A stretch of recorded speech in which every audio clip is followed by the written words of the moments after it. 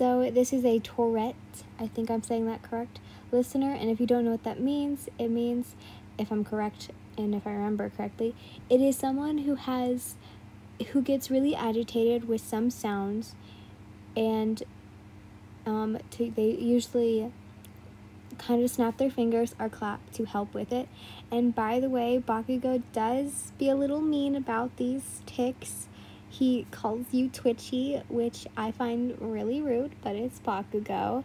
And so anyways, I hope you guys enjoy. Let's get on. Katsuki Bakugou, a boy well known for his angry and short-tempered attitude towards others, no matter who they were. He was a difficult boy to talk to or even look at, especially if he thought you were trying to be better than him. If he saw you as even a small threat or annoyance, it was an instant bad-mouthing from him, which got annoying. I never really talked to him though, even if him, Izuku, and I were all in the same middle school class. He never even considered me or looked my way, as he always was busy with his little fan groupie / fan club for boys. I don't know. When he did look my way though, it was mainly only to roll his eyes at me, as my tics would act up during class sometimes. Surprisingly, he didn't seem bothered by them until we got to UA. "Shut up already, Ticky. I thought I got away from your ass," he yelled at me, and from across the room as he sat there, Aizawa, currently taking a nap, allowing us to have a free study period. Letting out a sigh, I could hear a different voice, belonging to a certain redhead, pipe up. "Baku, bro, it's not like she can help it, so don't get angry." "Shut it, shitty hair," he yelled at Carrie, who was only trying to help me. I could see Carrie sending me a look of apology, to which I just shrugged as Bakugou started to go on a little rant about how my tics were so annoying and frustrating back in middle school. I ignored most of it, as I tried to focus on the half-finished homework I had in front of me, my hands twitching every now and then as I tried to write. I let out a few tongue clicks, as well as I wrote down the answer to the question I was on. Just then, I saw a hand tap the front of my desk, causing me to look up with a raised eyebrow as I saw Izuku looking back at me with a look of worry. "Okay. You okay?" he asked, and I instantly gave him a bit of a smile before letting out an unwanted whistle. Sighing a little, I nodded my head. "Yeah, I'm fine. Don't worry. It's nothing I haven't heard before," I answered back. And he seemed a bit more worried now with that, so I realized I had to try to cover it up. "It doesn't bother me though, if that's what you're thinking about. Trust me, it's okay." "If you say so," was all he said, turning back around in his seat. Time skip. Since the beginning of the school year, Bakugou never seemed to give up any opportunity he had to make fun of my tics, whether it be name-calling, criticizing, or dumb inappropriate jokes, which seemed unlike him to even make a joke other than make one for himself. See, I can make jokes too. But every opportunity he seemed to take. So no matter the circumstance, when we trained together, he would call me names and look down on me. When the League of Villains attacked the USJ facility, he proceeded to yell at me that I suck at sneaking and being a hero. During the sports festival, while I was crying for making a fool of myself, he continued to yell at me and criticize everything I did during the fight, saying that he was better. And then League of Villains attacked the training camp and he got kidnapped. He still made comments and criticized me. So, in conclusion, he just wanted to be a bully to a twitching girl. But I will admit, lately, he has been acting different. His comments towards me slowly started to finally die down, and he began to finally ignore me once and for all. Just like middle school. It made me so happy to have him not push me around and have him hovering over my shoulder just to criticize me, like always. He was no more almost ignoring me every time I walked past him, or any time I was near him and made a sound. He just seemed to ignore it, which filled me with joy. And yet, as toxic as it may sound, it was almost like I was missing something. It may be wrong, but I like to at least have him by me, as it was almost like he was a protector to me, though he would give me a couple complete cramp, make fun of what? That makes zero sense, but that's written here, but I don't care. It felt nice to have someone. I mean, he clearly had to have some care towards me, as he took the time out of his day to even think of making fun of me, right? That sounds toxic and weird, I know, but like, it was just like that. Hey, Yin, you look rather happy. What got you in the mood? I heard Mina's voice call out as I walked into the common area, seeing her sitting there with Denki, Sero, Momo, and Jiro, glancing over to see what was sitting on the table in front of the group. I recognized the board game, Monopoly, which made me a bit jealous as I wanted to play. Ignoring my urges to join the game, I gave them a smile, my hand twitching a little as my side of my fingers began to give a few snaps. Well, I think that since I actually got over 4 hours of sleep for once in my life, my body is celebrating the boost of serotonin. Holy shit, I said the wrong word and the wrong thing for this thing. Today, I cheered and I heard a few chuckles and giggles as Denki seemed to chime in. At least you're in a good mood.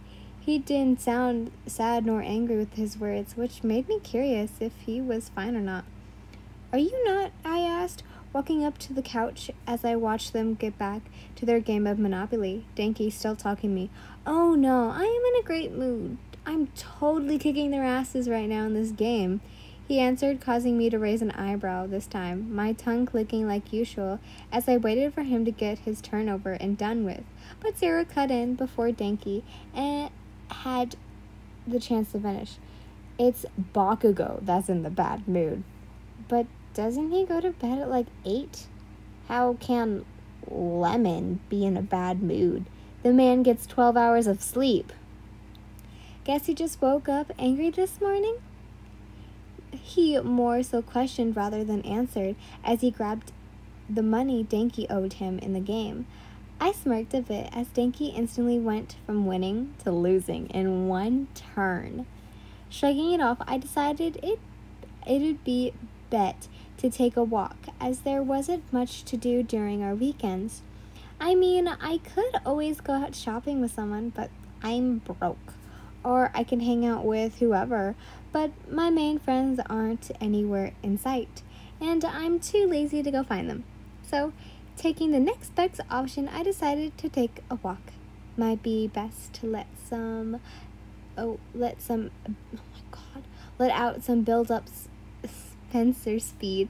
Anyways, walking towards the front door, I checked to make sure I had a few things I needed. Phone, check. Wallet, check. That's about it. It's not like I need much for a walk anyways. There's a few dollars in case I want to get something to eat, and my phone in case I get kidnapped, which won't happen because I'm too fast for anyone's ass. As I grabbed at the door and swung it open, I glanced over to see a few kids out and around, doing their own things, smiling to few who passed by. I glanced over to my right, seeing a figure sitting outside the door. Seeing it was Tokiyami. I gave him a small wave before walking off, questioning what the heck he was doing sitting in the shadows. Just as I was about to walk away from my building, though, I heard one of the doors to the dorm swing open, and just then a loud voice echoed across the campus. "Hey, Twitchy, get back here!" A Pacific blonde, who I had been missing, yet happy to have gone. Suddenly, screaming at me, pushing to a stop, I turned to see Bakugou standing in the door frame of the dorm's building, an angry look on his face. Letting out a sigh, I watched as he marched up to me, his head twisting side to side to see all the students who were staring at him and giving my sympathy looks. He yelled at a few before his voice quieted down as he approached me. It was weird, yes, but it was nice to not have him yelling right in my ear. "Where the hell are you going?" he asked in a rather agitated tone. I shrugged. "Just beep beep on a walk," I answered back, not bothering to look at him as we started to walk towards the front of the school, taking the path there. "Well, I'm joining you. You don't have an opinion." He was a bit quieter than he usually was when he spoke, but I probably looked too much into it. He's been quieter around me completely lately, so maybe a teacher finally talked some sense into him, and that's why he's almost gentler towards me, which when we're paired up against each other except when we're paired up against fights.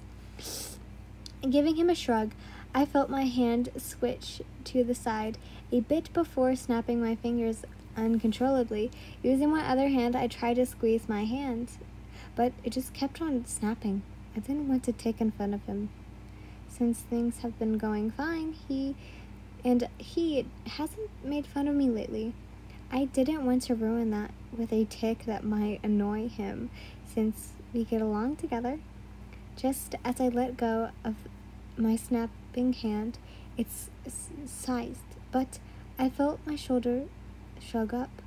For a split second, sighing a bit, I tried to react my attention to anything around me, trying to take my mind off the twitches.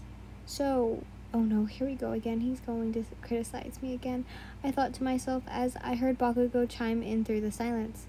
"How the hell do you shut up your ticks?" Glancing at him with some returning frustration and confusion, I shook my head. "I can't just shut them up." "Of course you can," he interjected. "I've seen you do it. Whenever you sit there with those idiots the other night, I didn't see you twitch for a whole hour. And when we were in class yesterday, you only titched once. Those were only 2 days. It doesn't..." I tried to cut in, but he was quick to continue. "It was more than that, dumbass. When we went to that stupid camp, when you're with stupid shitty hair in them, when you're reading your dumb book even, you don't twitch," he argued, and I just sighed. "How the hell do you shut them off?" Glaring over at him, my tongue clicked unwantingly. My hand twitched a bit. My fingers seemed to dance a bit with my hand twitched as I looked at Bakugou. "It's not that I shut them pomegranate off." Why is pomegranate here? I don't know what that's supposed to... I just relaxed. The reason is twitch. Yeah, I was born with them. But once I develop my quirk, my body is basically... Why is dickhead here? Because... oh my god. What? Stimulated all the time since it was wants to go faster than everyone else, so it needs an output, and so I twitch more often than usual whenever it is vocal or movements spiky, as my body is just releasing stored energy. But when I'm relaxed, like as I am in all those places you said, my body doesn't become as urgent to move, so I don't twitch as much. "Why don't you relax around me?" He yelled out a bit, and I flinched at the sound before looking away. "Because I feel on edge around you," I truthfully answered, hoping that he wouldn't get mad at me. But I did what Red Rock Road said to do and stopped yelling at you. Except you're yelling now! I yelled back, seemingly grabbing his attention. As his face changed, he calmed down a bit, which allowed me to talk normally again. So what do you mean, shithead? That you told Carrie... Oh, what? That you told what Carrie told you to do? His face showed he was annoyed with the question, but when he was not angry nor annoyed, I could see him turn towards me. His body slowly its pace as well, causing me to slow. Glancing around, I noticed we had somehow made it to the park so quickly, the sun starting to raise more and more into the sky as it was warming up to the noon in a few hours, the rays shining down through the trees, lighting up the world around us with the bright colors. It felt nice to be around, but was bothered with Bakugou's yelling as I noticed there was no birds around now. Bakugou did a little t sound before he spoke up, his voice still sounding annoyed yet a bit calm at the same time. That dumb idiot just said I should watch what I say and lower my voice when I'm around you. Said it'd help your stupid tics. Smiling a little at him, I stopped fully in front of him now, turning around to face him. Aw, you actually care about me? I could see his face flush a little with pink, but his face twisted into an angry explosion. I didn't say that, twitchy freak. I just wanted your stupid tics to shut up. Bakugou seemed to growl a little as with his words. His hand reached out to grab mine, but unknowingly used my quirk and dodged his hand easily, leaving him surprised. Then why'd you ask Kirishima? I asked, turning around to face him as he spun around as well to find me standing behind him, his anger rising a bit, but I could tell he was trying to contain as he sighed. I already told you, your twitching shit showed you got going on, and it's annoying. At least that's what Red Popsicle said you said it was. His whole mood changed once more, his back into a calmer state, yet his voice still seemed a bit loud as it echoed across the park. I stood there, a little confused, my mind racing with thoughts as I was trying to figure out what he said. So he doesn't think you're annoying, but he knows that I think they're annoying? I thought to myself, trying to imprint what he said correctly. Glancing down to the stone path, the ground, I held my eyes as he spoke out. As I spoke out, sorry. So, you were trying, to help me with them? I asked, his eyes still locked to the ground for a split second before they looked back up to see Bakugou slowly taking a step towards me.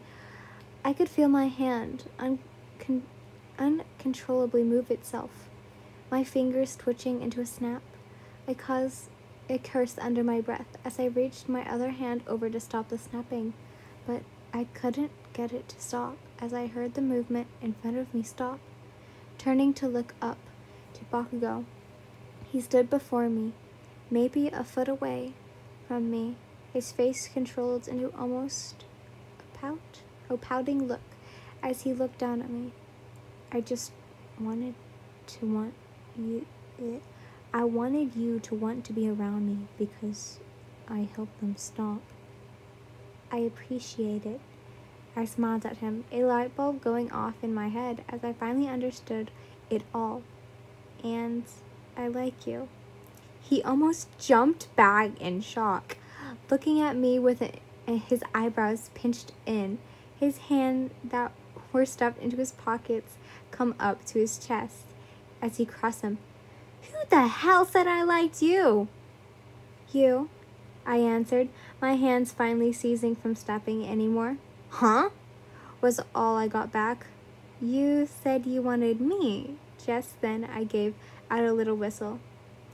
To be around you? clearly there's something there if you want me to be around you and not like Hiroshima or anyone else. I embroiderment, getting a bit more of a reaction out of him. Just then, my other hand that hadn't been snapping since to flinch a little as I nonchalantly played with my each finger. He looked off into the distance, staring at whatever as he kept his arms crossed in place. You and shitty hair. Just tolerable. That's all. Looking at him dumbfounded, I walked over and grabbed his arm, my stomach rumbling a bit from hunger as I hadn't had breakfast. Pulling him out of his pouting tsundere show he had going on, I began to walk again with him. You literally made fun of me for the whole year. Don't try to change the story.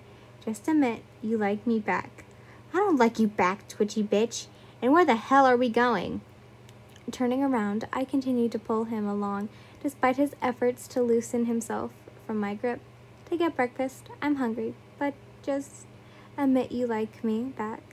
Looking back forward, there was a moment of silence. I didn't look back at Bakugou, pulling him more and more along the park pathway. He didn't struggle against me now, but instead walked next to me. Just then, as we neared the end of the park, I heard him pipe up, "Fine, I like you, idiot." Looking over to him, I smiled as I pulled him down a little and placed a kiss on his cheek. "I like you too. Now, let's go get some breakfast."